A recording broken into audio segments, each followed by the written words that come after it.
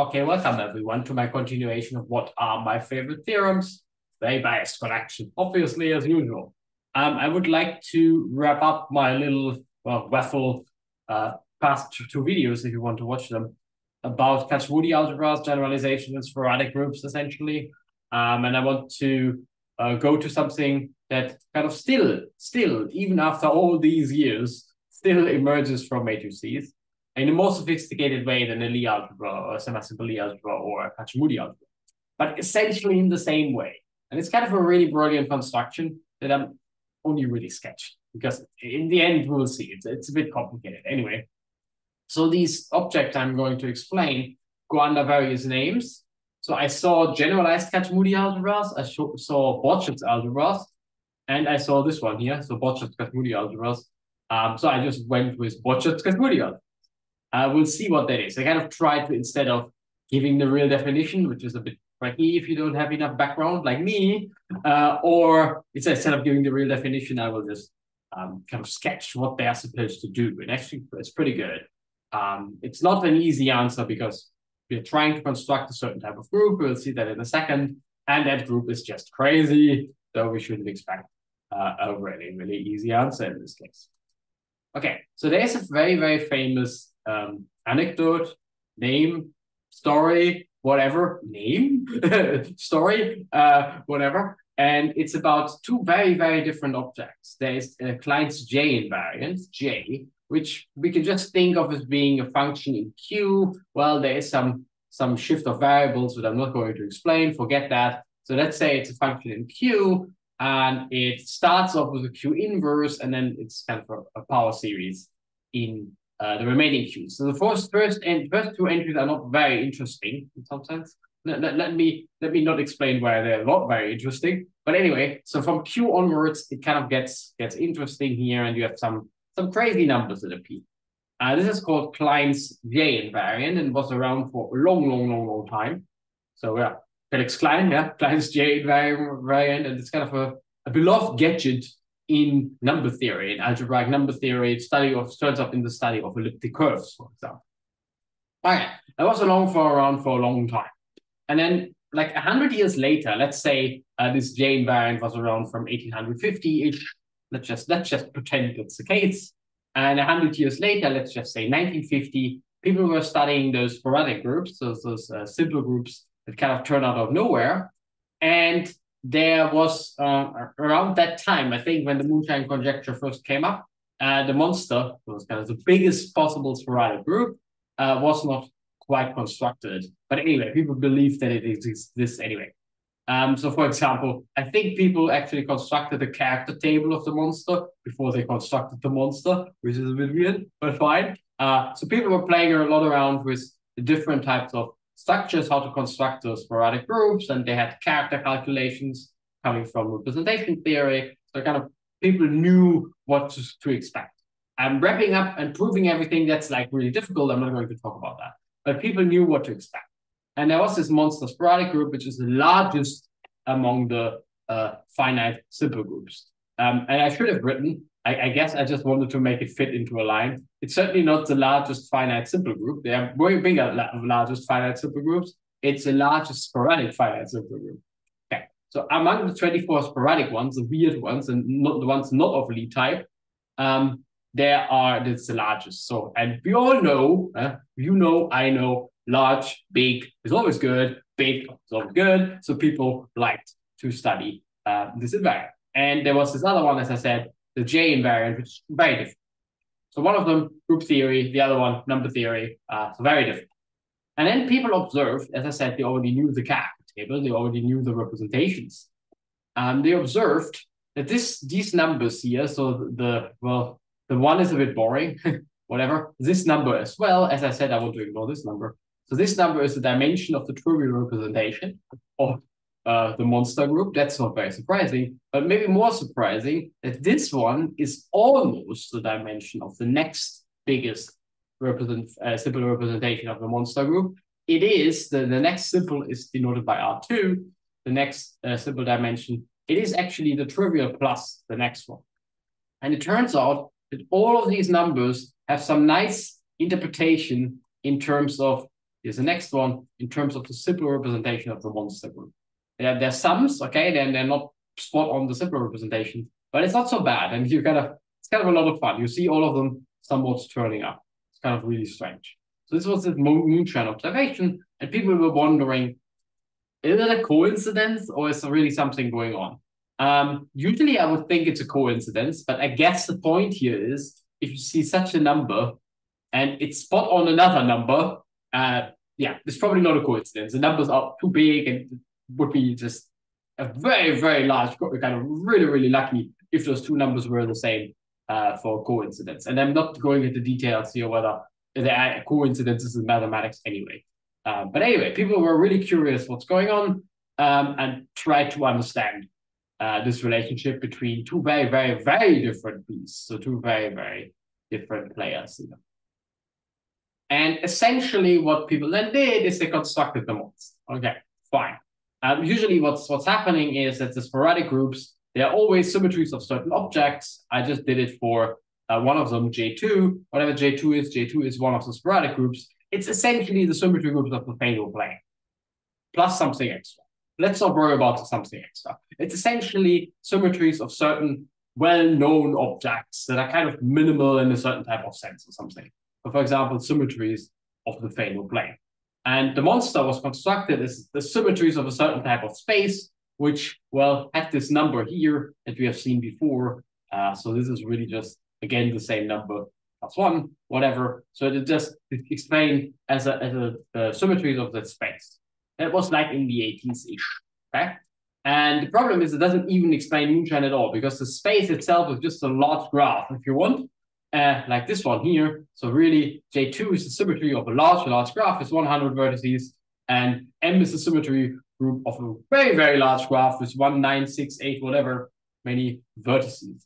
And it doesn't explain moonshine at all. So people were a little bit like, okay, no, actually I shouldn't say that. People were really happy that the monster was constructed, but the moonshine people, whatever the moonshine people are, they were like, we're still not there yet.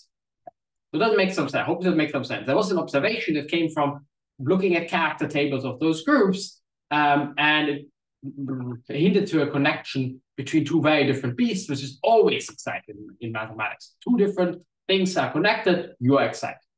And then the monster was constructed in a very different way, in a more the classical way how all the sporadic groups are constructed, as symmetries of a certain very large object, certain natural very large object.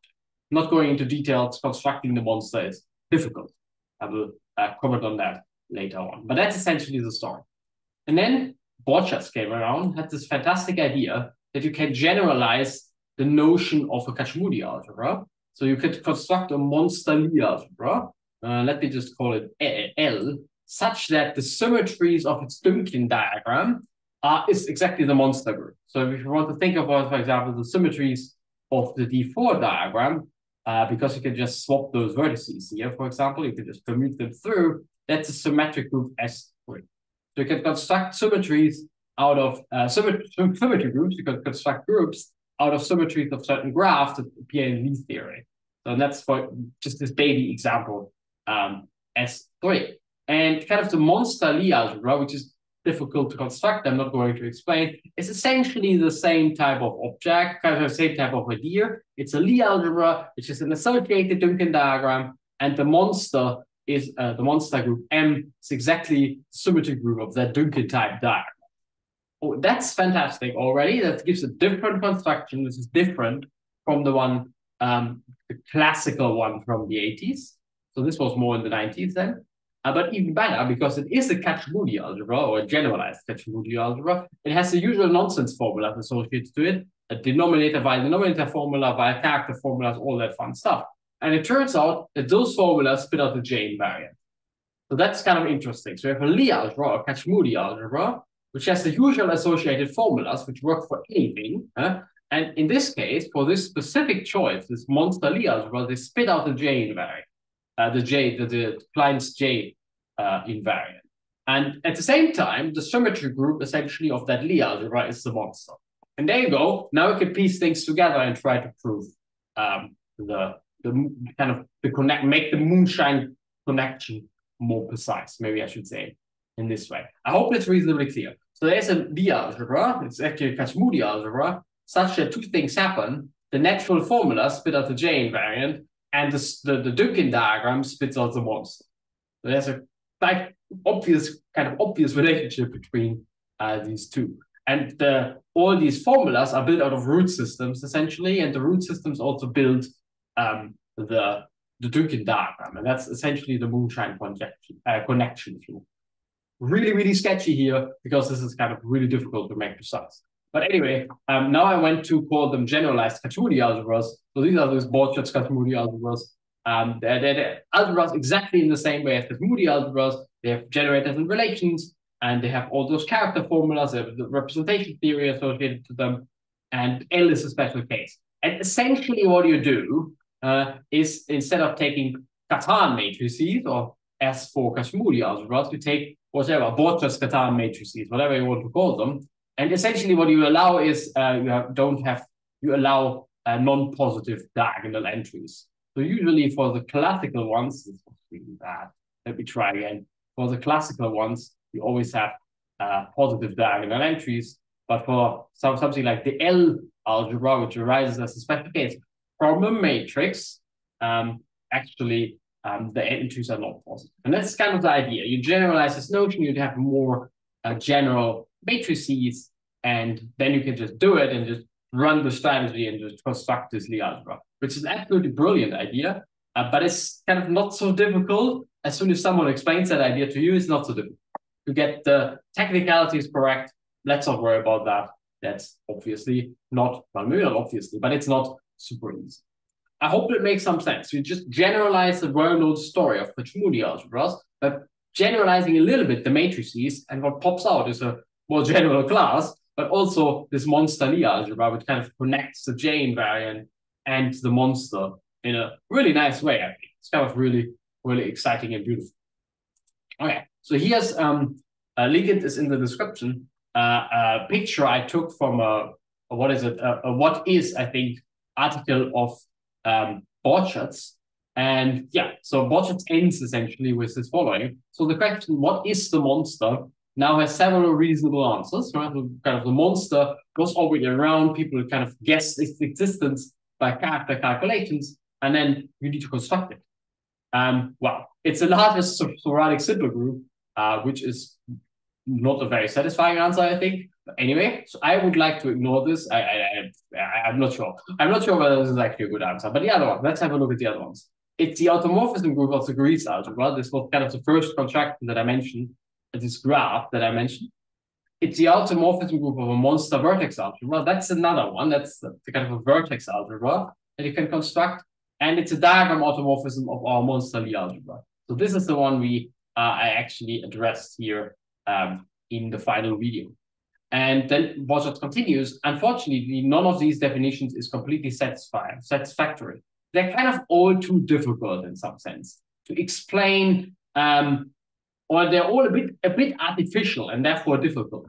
To explain what the monster vertex algebra is not easy. To explain what the Greece algebra is not easy. To explain what the monster Lie algebra is also not easy. I personally think the monster Lie algebra is kind of the most natural one, but people will certainly disagree with this. In particular, Borcherds disagrees, and I kind of, well, it's still an open problem to find a really simple and natural construction of the monster vertex algebra, for example, right? So it's not easy to construct them, neither of them, neither 2, 3, nor 4. Okay. So that's just what it is. Anyway, monster tends to be, I mean, it's a large, complicated group, so maybe we shouldn't expect an easy construction. But I hope the kind of the upshot here was clear. We kind of generalize, or let's say Borcherds generalize the description of Kac-Moody algebras to include a new algebra, a new type of Lie algebra, which is a monster Lie algebra, such that the symmetry group of automorphisms is the monster, and such that the natural invariants, the natural formulas we get from Kac-Moody algebras give you back the J invariant. And I think that's pretty cool, and that's why it's on my list. Anyway, I hope you enjoyed this video, and I also hope to see you next time.